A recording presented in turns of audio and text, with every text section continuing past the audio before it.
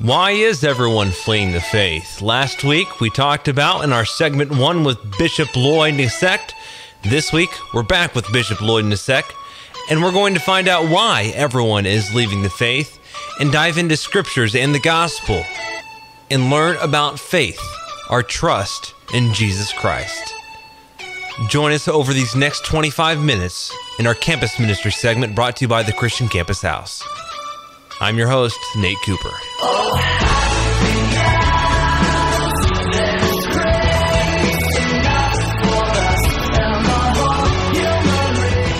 This message is part of the Christian Campus House on the Missouri State University campus. CCH is a ministry to encourage students in a life-changing relationship with God. The message is presented by the CCH director, Nate Cooper. For more information, go to www.morecch.com. This is your Christian Campus House campus ministry segment as we dive in talking about the different generations, talking on those who are currently in college and how we can really reach out to those in faith.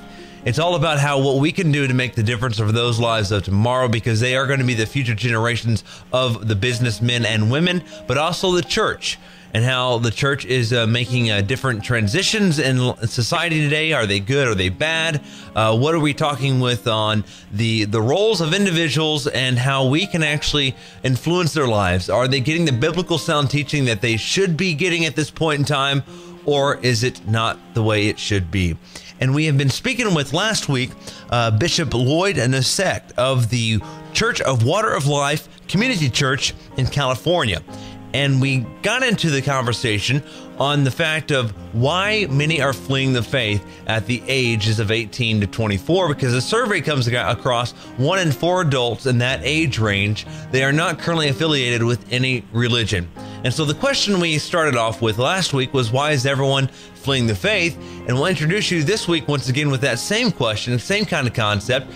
Bishop Lloyd Nsek came out with his book. It's you can get your hands on that copy at Barnes & Noble and many other places. It's Christianity, the End of Spiritual Confusion. Bishop, it's good having you on again this week. Thank you, Mr. Cooper. I'm glad. So you're currently with the Church Water of Life in California? Correct. Is this your first book or just one of many? So this is the first book, which will be the one of many to come, but this is the foundational that sets the tone for what slides next. We've been talking on the subject of why is everyone fleeing the faith. Could you briefly explain what we talked about last week? Why is everyone fleeing the faith, Bishop? Well, first of all, it's clear to them, this category of individuals, that they're not seeing the power of God manifesting in the lives of believers, like they hear the gospel stands to deliver on that. And the reason is that the gospel message is being mixed in with the Old Testament writings, which the Bible, even by the person of Jesus Christ, forbids that from being done. In Luke chapter 5, it says, no one takes a piece of a new garment and attaches it with the old. Very clearly. He says, if you do this, the new will not match the old, and there shall be a spillage.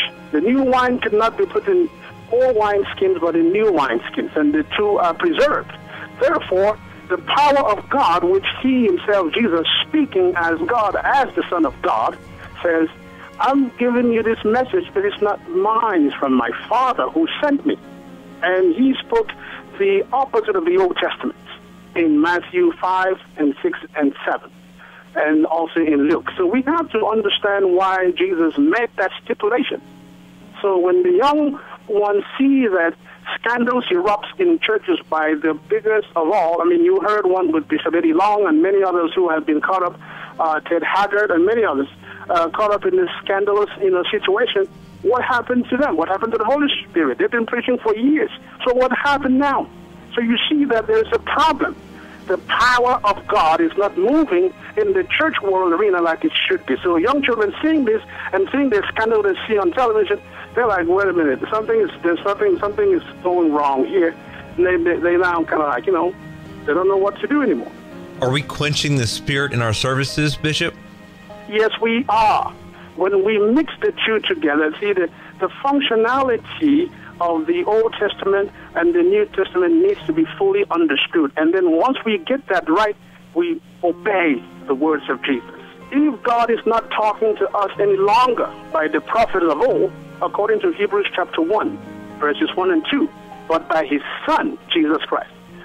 Therefore, we need to listen to the Son of God speak to us in Matthew, Mark, Luke, John, and on with the writings of Paul and the others in the New Testament. Many of the churches and individuals will take the Old Testament and use some scriptures and apply it to what current situations they're going through. It all depends on the purpose. You see, if we listen, for example, we get into the story of Joseph, and this is a type of Christ. And the message of Joseph going through what he went through, and in Egypt and being sold by the brothers to the Ishmaelites and on, and then he emerged to become the prime minister in Egypt, and therefore he's a type of Christ. Well, that is nice. However, what there in that story talks about Jesus Christ who came and lived amongst the Israelites for 33 and a half years. How is was Joseph able to touch a leper and get the leper healed? Was Joseph able to speak and cast out demons from someone whom he encountered in the temple like Jesus did? No, that did not happen. So it's all about the earthly things, you know, the eat the bread and the food and the body and the soul, not about the spirit. The difference is that the gospel was here. Jesus came here to tackle the last frontier of human nature, the spirit nature of mankind. See, we are spirit beings.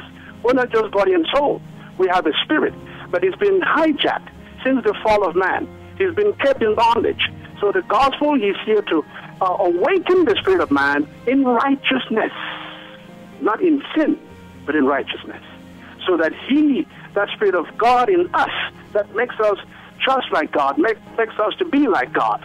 No more types and shadow, but the real thing. We want the real thing. Children want the real thing. They want the real deal, a real dad, a real mom.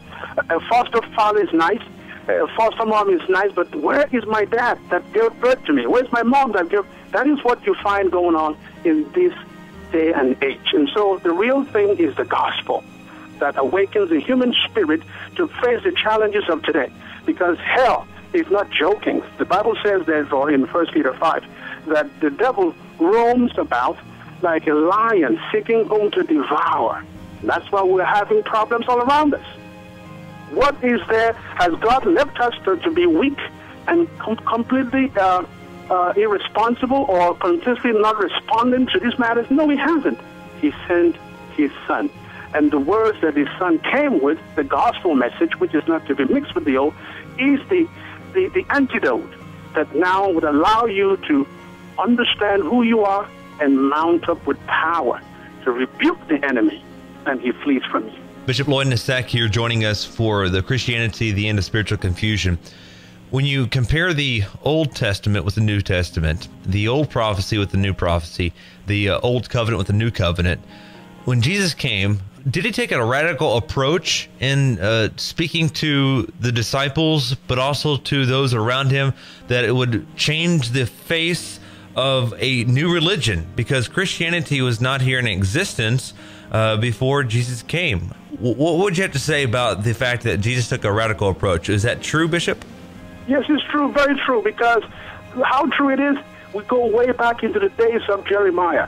In the days of Jeremiah the prophet, chapter 31 from verses 31 to 34, it was announced as a prophecy, as an ancient prophecy to those in Israel. While they were yet in the law of Moses, God spoke through him to inform the people that he will make a new covenant, and it will not be in the way that he led them out of the land of Egypt. You see, on that note, everybody in Israel became somewhat, well, we don't see it yet until, so when the Messiah came, that's why Jesus then went straight up. In the book of Luke, chapter 4, verse 18 and 19, he picked up the book of Isaiah and read. He said, this day, he said, the Spirit of the Lord is upon me. He has now anointed me to preach the gospel to the poor. I've been sent to mend the broken hearts, recovery of sight to the blind, and proclaim liberty to the captives. And when he did all that, he said, this day, at your hearing me read this, these words are fulfilled.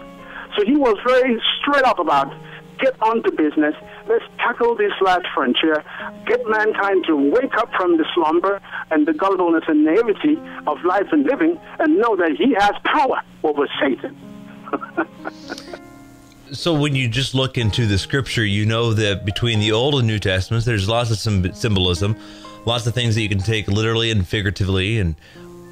But when you look at Jesus' approach, the approach that Jesus took with the Jews, with the Gentiles, as he commissioned Paul to go do, and the other disciples, was to preach the word to all nations of all tribes. Yeah, he was direct. Absolutely. Jesus used parables to deal with some of the subject matters of that day in trying to draw the analogies from the common things of their daily living, as you would. And so Paul came and met him. In fact, he was very direct in talking to the church in Galatia and said to them, "You foolish Galatians, who bewitched you to have turned away from the very message I delivered to you?" Because if you read further in the book of Acts, there was a time when Apostle Peter and many others would come from Jerusalem, and they would try to inject circumcision as a righteous order for one to be saved. And Paul heard this and confronted Peter face to face. So you cannot do this. He would then play games by eating with the Gentiles when the Jews are not around. But when the Jews would come, he would therefore segregate himself from the from the Gentile body and be with the Jewish brethren from Jerusalem. That was hypocrisy as far as Paul was concerned.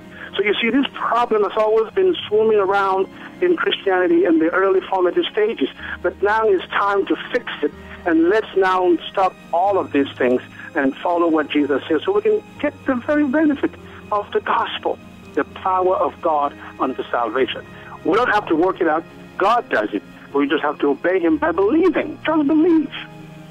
We all go through times of struggle, grief, and tragedy. I mean, that's given.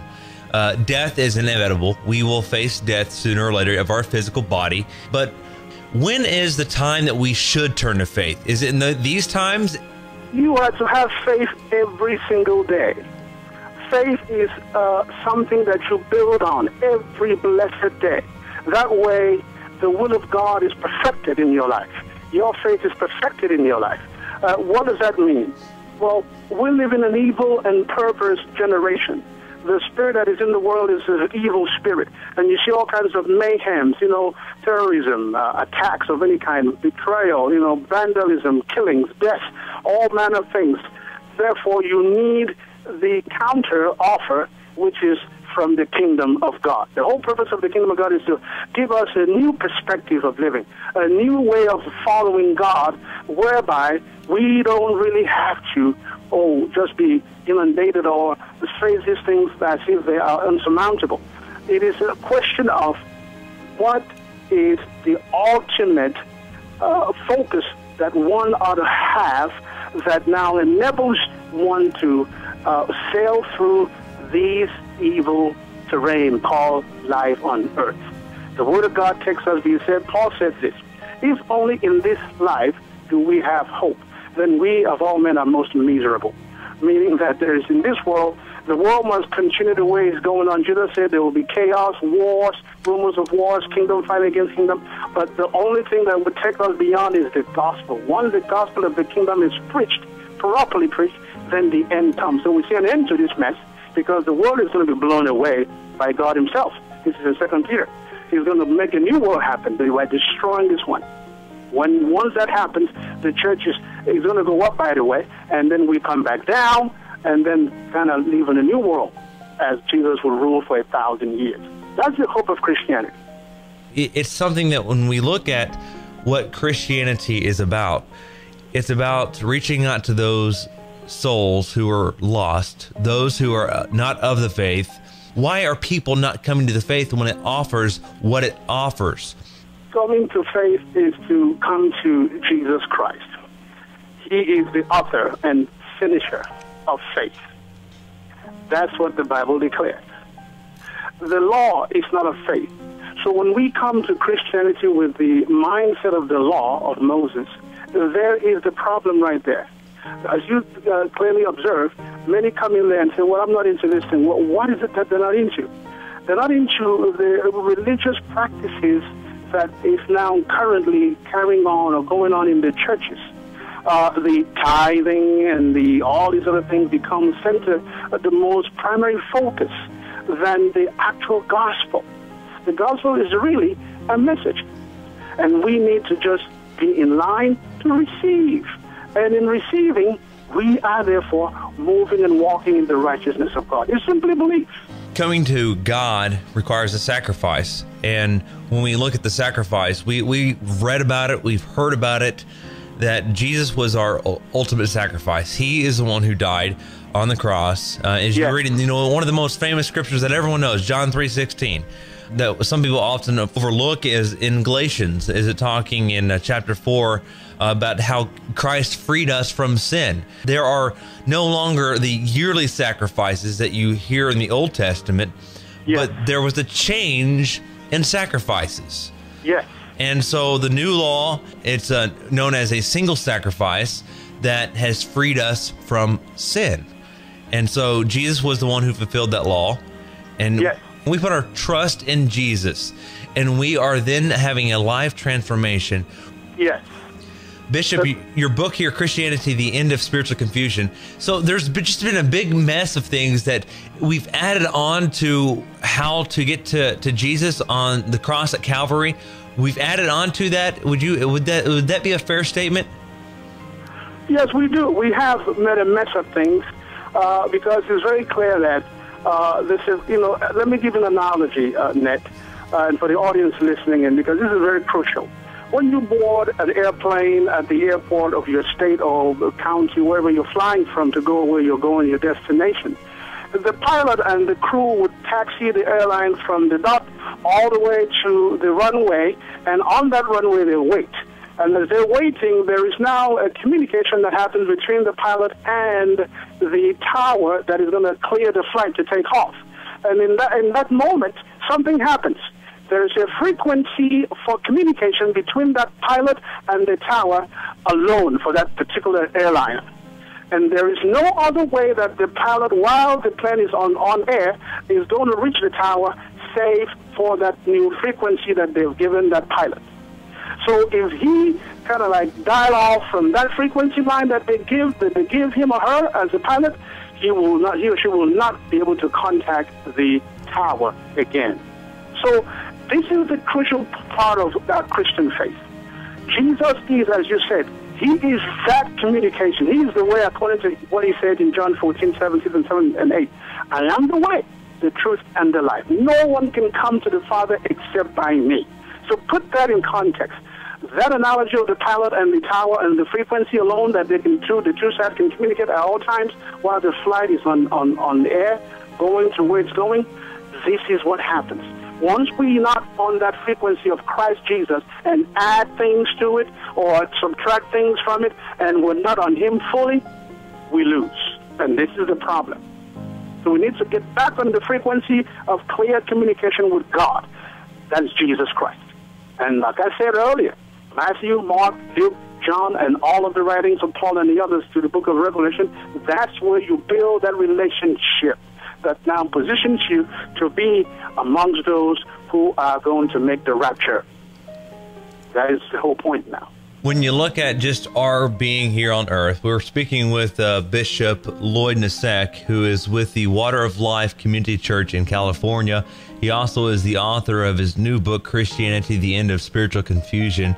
And we'll be giving you the opportunity in just a couple minutes of where you can purchase that book and maybe get a chance to get in contact with Bishop Lloyd on what he is doing and why he wrote this book, and it being driven by the Spirit, being able to be a New Testament of what our focus is on, why we are looking at the New Testament and what the profound statement is within it, and why we are to follow what God wants us to do, how we are now... we are freed from that sin. We are free from those things in the past because Christ was the ultimate sacrifice. He came in and took that place. And when you look at the fact that when Paul goes even into talking about when Jesus was dead on the cross, he put to death on the cross. He put that there, that the laws were changed when Christ died on the cross at Calvary. And it goes on into to Hebrews. It's the death of the one who made it, and it's the covenant that is only valid by the men who are dead. And I wish I could just give you that the full scripture there, but it's talking about how when Moses in the Old Testament would do sacrifices with blood. Yes. And yes, then, that's Hebrews chapter 9. That's where that is found. Yes, that's and then it goes into how Christ's death is on the cross. Christ was that new sacrifice, the shedding of the blood, and that's where it begins. Yes. To me, I think that's what, your book, clearly, it seems like it's going to be a great read, and I cannot wait to get my hands on a copy of it. I appreciate that. I would love for, our listeners out there to get their chances to get a hold of one. Today, we're running out of time, and I'm going to give you the last opportunity to speak what you'd like to speak. You've got a couple minutes. I pray that God will just pour into you, and you can speak to our listeners. Any last words of wisdom? Yes, I love you with the love of Christ. All the listeners to Ned Cooper's show here in the state of West Missouri there. I am very, very, very touched by this particular ministry of this gentleman here. His passion for Christ, his passion for the lost is well noted in heaven, and therefore God made it possible for he and I to connect and for me to be on this show. This is the time now for everyone to sort of take a look and ask yourself this question. How am I a Christian? How is my Christianity stacking up with that which Jesus laid down? If you compare your life walk and your work and your doings and your behavior, particularly your behaviors, if they don't match that which Jesus says, are you able to forgive someone when someone does you wrong? Are you finding it difficult to forgive? There is your, should I say, the indicator of your Christian faith. If it's a problem for you to forgive your father, your mother, your cousin, your friend, your sister, or whoever does you or your neighbor, then you need to be on your knees immediately and get to the gospel. Because it is from the gospel, the words of Jesus are spirit and life. Read them, Matthew, Mark, Luke, and John, every day, one chapter a day. These words would now bring into you, just like you eat your food, milk and cereal in the morning, and they turn into blood, flesh, and bones in you. Bananas give you potassium. The gospel brings you the Spirit of God. That's what Jesus said that in John 6:63. The words I speak, they're spirit and life. The gospel is not what you're getting today in the churches. What you're having is a mixed up stuff. You cannot mix the gospel with the Old Testament and get the gospel. It's wrong. Paul said very clearly in Galatians 1:8 and 9 that if I, Paul, or another angel comes from heaven to preach another gospel, and which is not the one I've preached to you from Jesus Christ, let he or she be accursed. It is so serious because Paul discovered that it's important to stay plugged into Christ Jesus.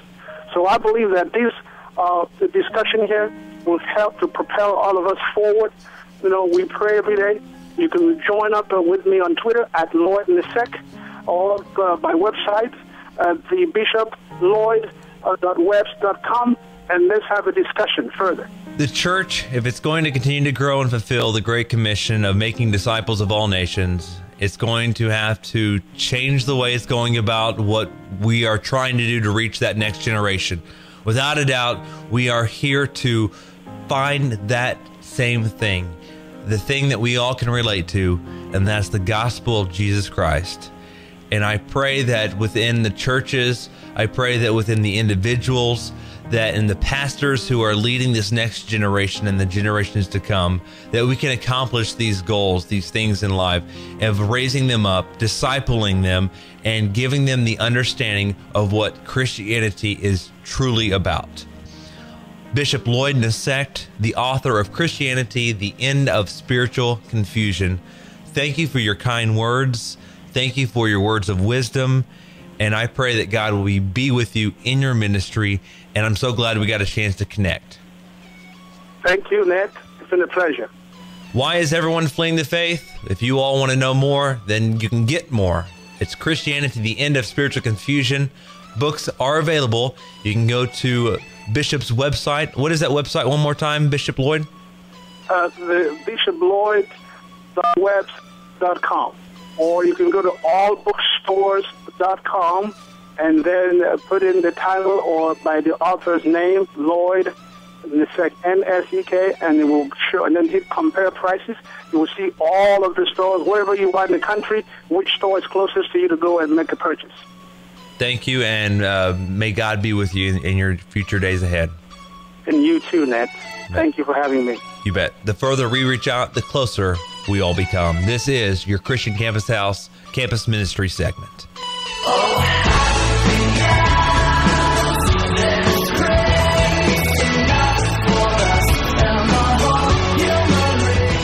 This message is part of the Christian Campus House on the Missouri State University campus. CCH is a ministry to encourage students in a life-changing relationship with God. The message is presented by the CCH director, Nate Cooper. For more information, go to www.morecch.com.